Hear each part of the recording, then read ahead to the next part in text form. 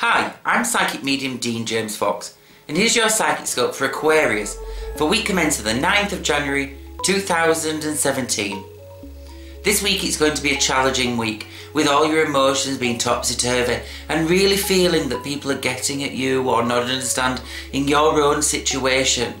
Hold on to that emotion, because this will affect how your career goes and how you feel when you work or aim to do that job that you wish for.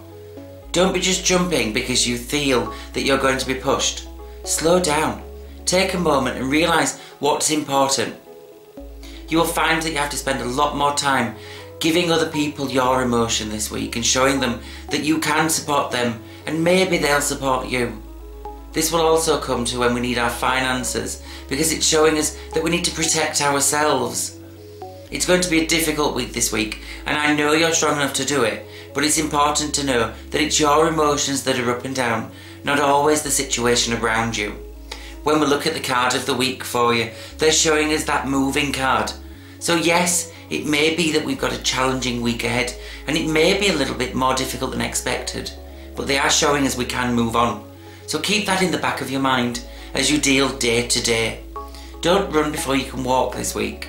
There will be challenges, but every challenge normally comes with great success. So with that, I'm going to leave you all my strength. Until next week, thank you so much for listening.